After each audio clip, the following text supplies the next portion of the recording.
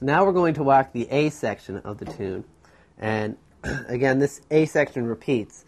And I'll just say the roots first so you can get the roots, and then we'll start walking it. We got 1, 6, 2, 5, 3, 6, 2, 5, 5, 1, 4, flat 7, 3, 6, 2, 5, and we're walking.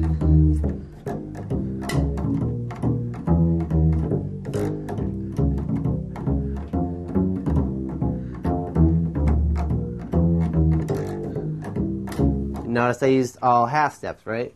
Root into root into root into root into root into root into root into root into root into root into root into root into all half steps going chromatically into the root.